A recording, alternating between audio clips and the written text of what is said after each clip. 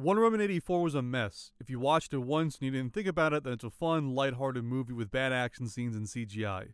It goes for a sort of Raimi Spider-Man tone and doesn't always hit that note, but when it does, those are the movie's best moments. If you do think about the film, you'll realize just how much of a mess the film was, to the point that tackling how much of a mess the film was needs to be handled piecemeal. First, let's focus on some of the dumbest things that make no sense. It's nowhere near an extensive list, but just some of the things that stuck out to me. Also, I'm going into this assuming you've either watched the film or at least know generally what happens in it.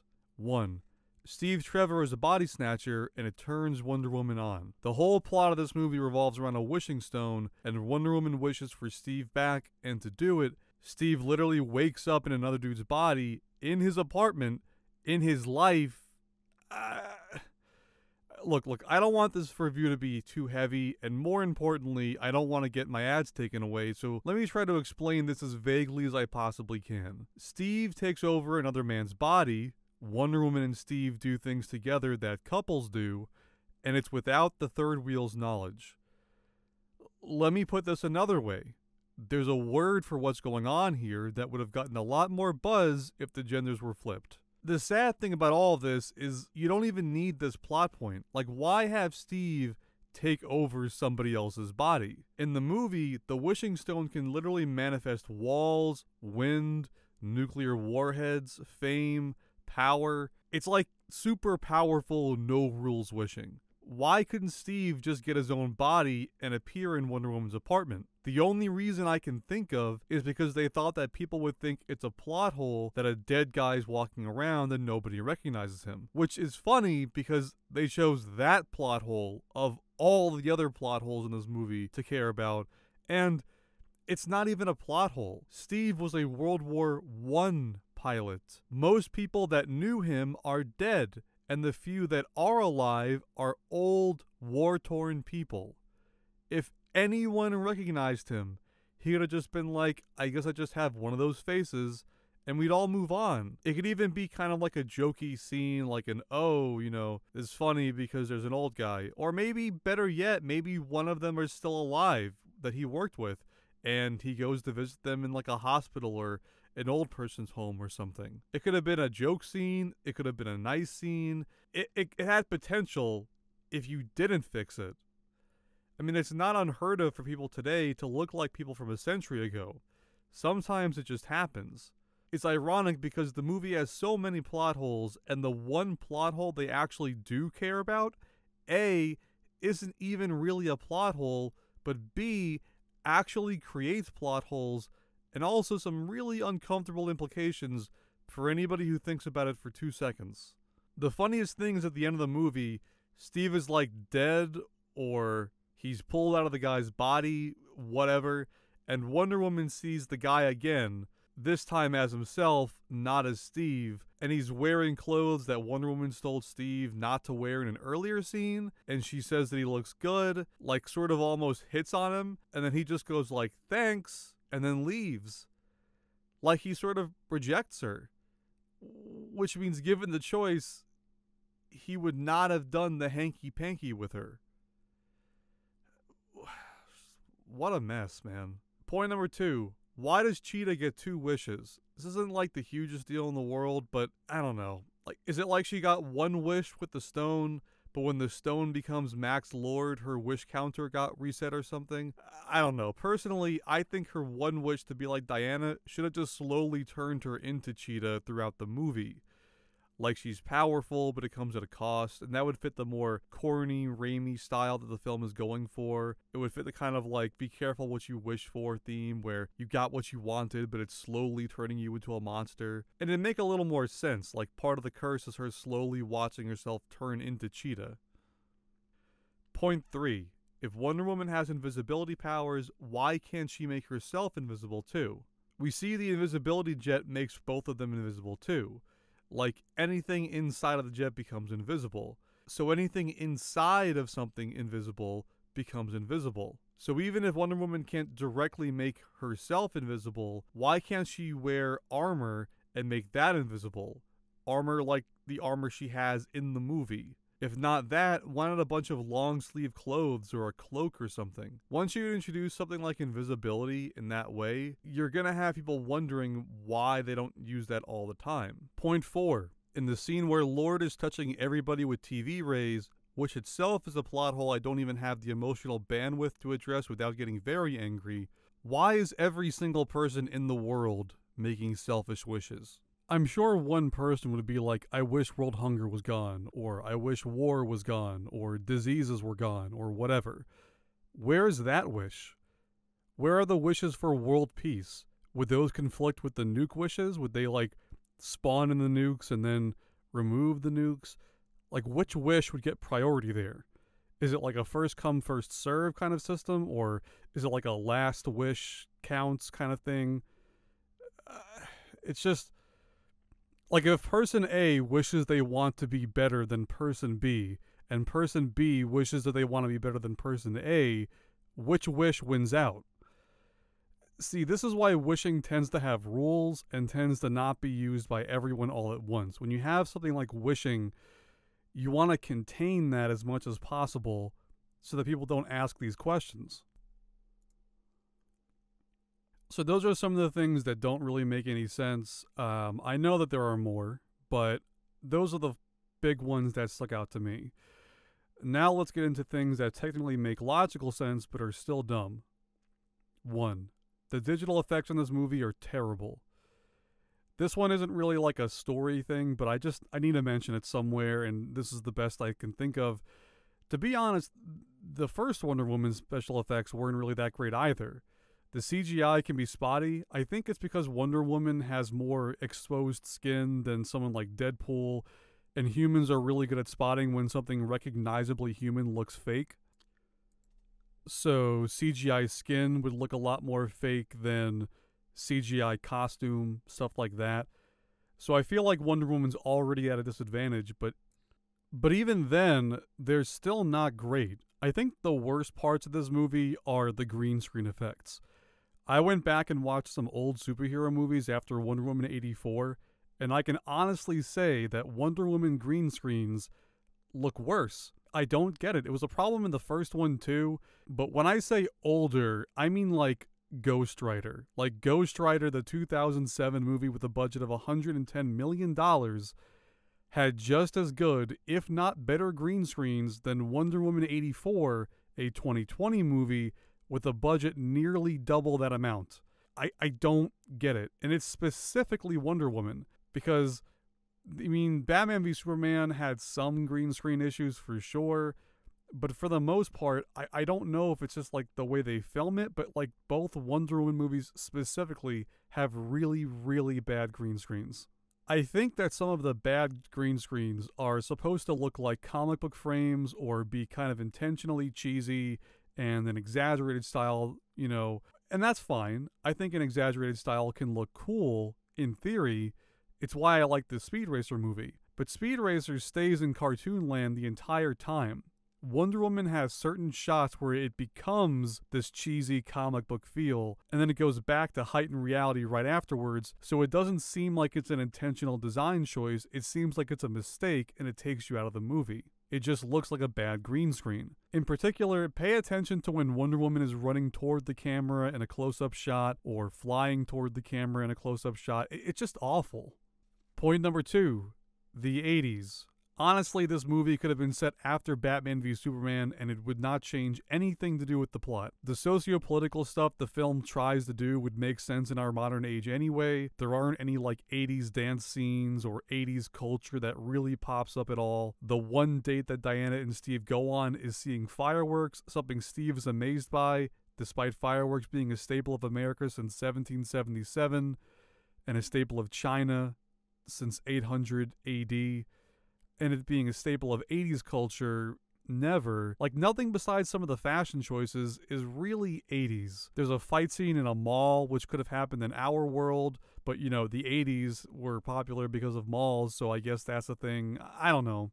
It's kind of sad. I have this like really cynical theory that the reason the film is set in the 80s is to excuse any time that it looks bad with, oh, it's trying to be cheesy. Like, I genuinely can't think of any other reason why it would be in the 80s. Maybe this film was originally more 80s and then some studio had stepped in and was like, no, take all this out. I know she had to fight for the mall scene, and I wish she didn't, but okay, she had to fight for the mall scene, and maybe she lost some fights with some other scenes that were more 80s. I don't know, but it just seems like a waste, to be honest. Point 3, Diana being lovesick half a century later. I'm not saying this in a she's a powerful woman who doesn't need a man kind of thing, because I think that that's kind of a dumb complaint in general. I think that like limiting your stories for reasons like that is just kind of dumb. But if we're looking at Diana as a character, just the story being told here, I don't know. I mean, human beings with human being lifespans move on from dead partners within their lifetime. Diana, meanwhile, is 800 years old. As you get older, you actually perceive time differently. Like, think about how long a year felt as a young kid compared to how fast it flies by as a teenager or even adult. Imagine that, but several tens of times faster, and that should be Wonder Woman's existence.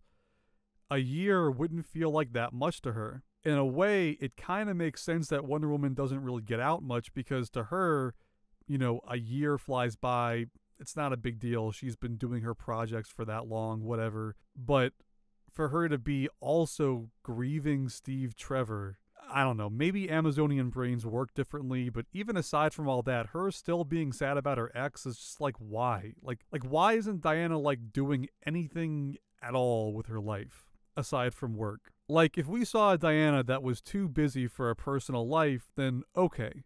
If we saw a Diana that had a personal life, but she wasn't satisfied with it because no one around her understood her, sure. But for her to put like 50 years on halt because of someone she dated for a week is just, I don't know, man. It doesn't make sense to me. Like, it could make sense logically, maybe for Amazonians, getting over your ex for 50 years is the equivalent of getting over your ex in 5 months. And by movie logic, a week together is like love at first sight. You know, it could work, but do you see how it requires so much stretching? Do you see how it requires you to, like, do things for the filmmakers?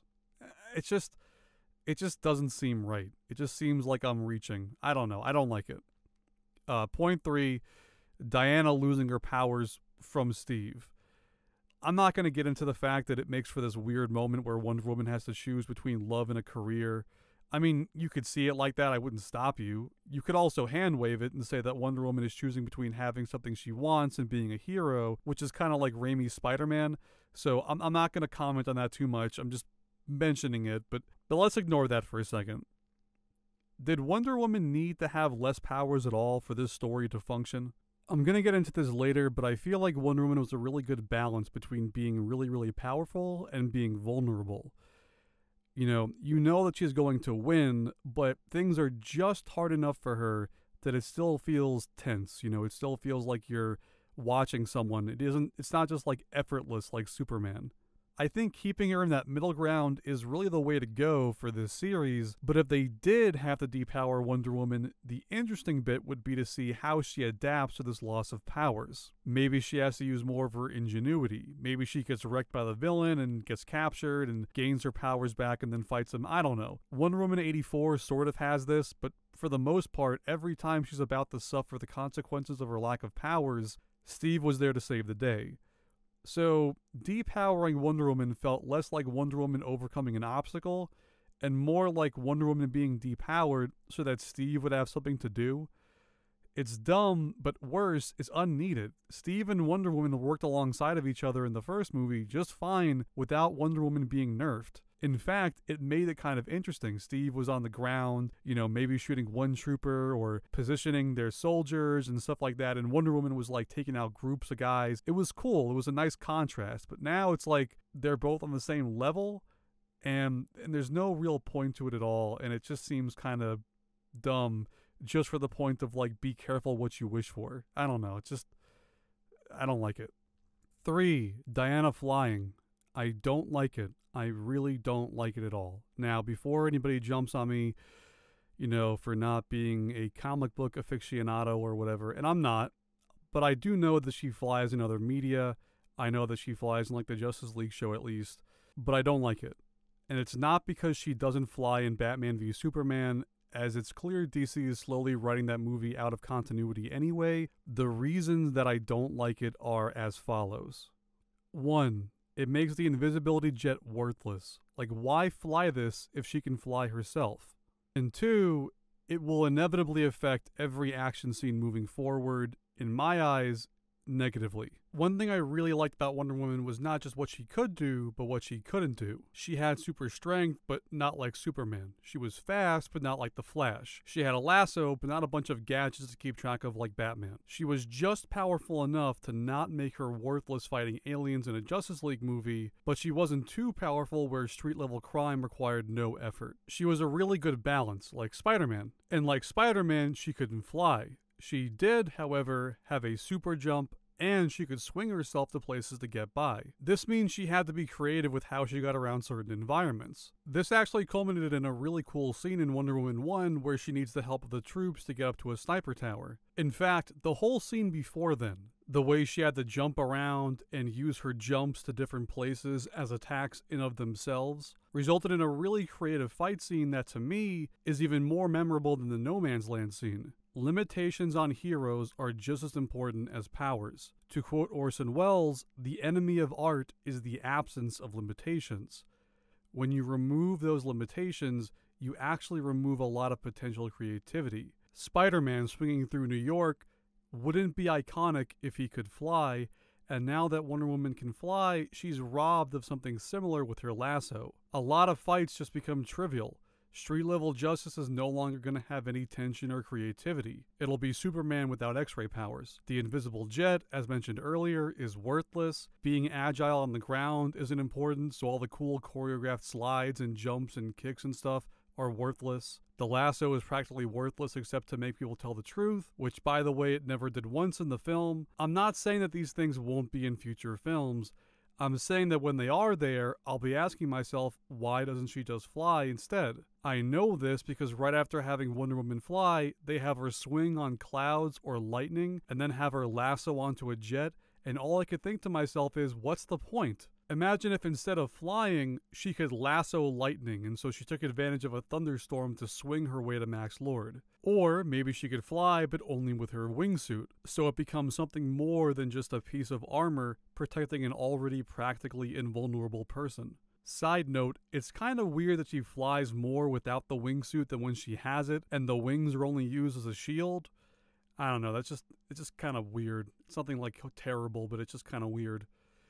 Anyway, the whole point of this is that flight is very, very powerful, especially when you pair it with super strength, agility, and imperviousness to bullets. It's very hard for an action scene to have any stakes when you know that there's nothing that anyone can do to really stop your hero.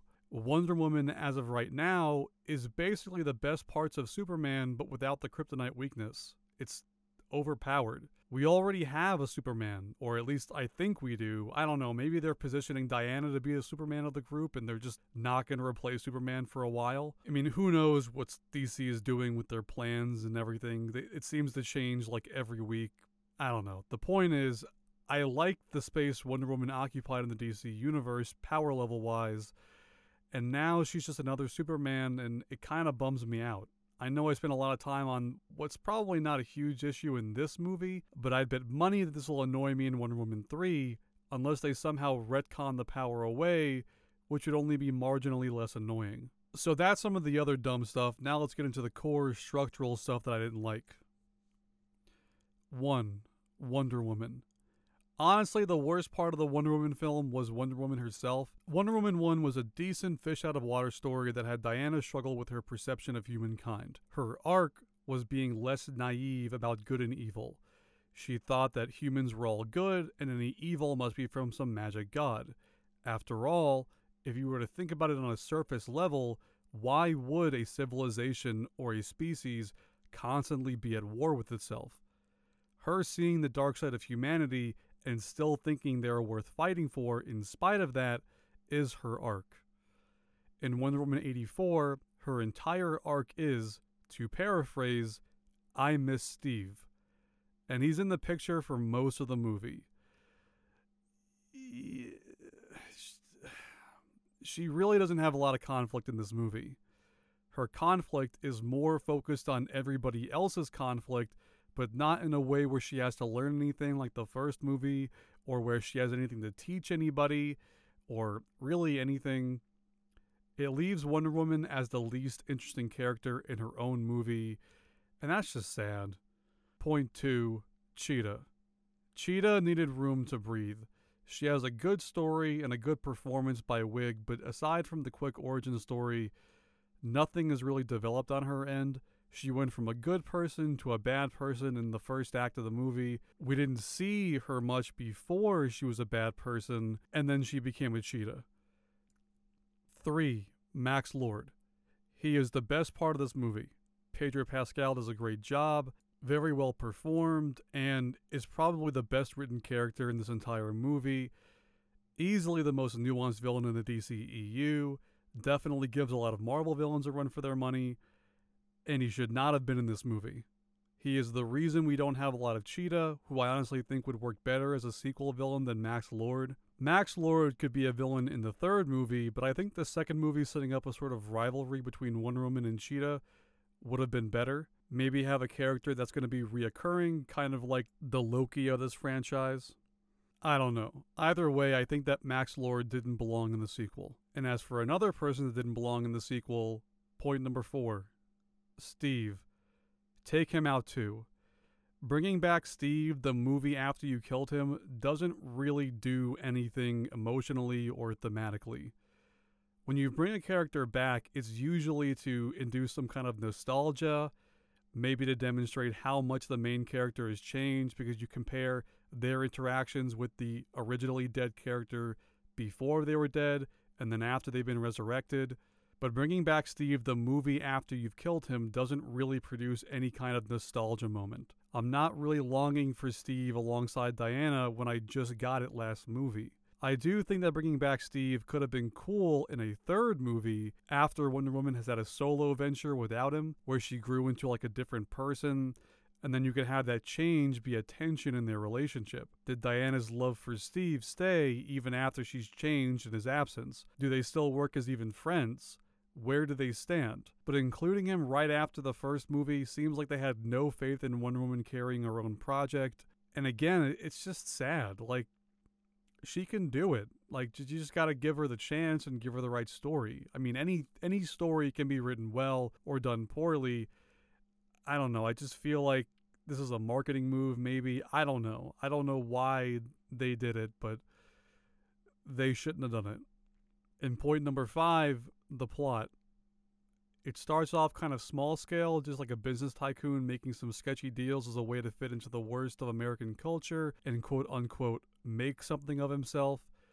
But once the nukes start going off and the wishes get crazy, it becomes too large scale too fast. The structure of this movie seems weird. It's like a romantic comedy kind of thing one moment, but then it's like a superhero movie the other, a small scale hero story. Pedro Pascal is like a second protagonist, but is also the villain. None of it really makes any sense. None of it flows too well. A lot of stuff happens, so the pacing isn't like super slow or anything. At least in the second half of the movie. In the first half, it's pretty slow. It's supposed to be like a Richard Donner Superman flying with Lois Lane kind of moment with the scene where they're in the plane looking at the fireworks. I get what they're going for, but it's like a whole bunch of stuff just seems like it's there, but it doesn't fit together. And it's maybe kind of decent in isolation some of the time, but together it just feels clunky and bad. I don't know. So those are the top 5 logical things that I didn't really like in the movie, which basically was the entire movie. So take that what you will. I might make a second video on how I would change Wonder Woman 84 to not be what it was. And it's not going to be me trying to salvage the plot. I would just throw everything out almost and just start over again from scratch.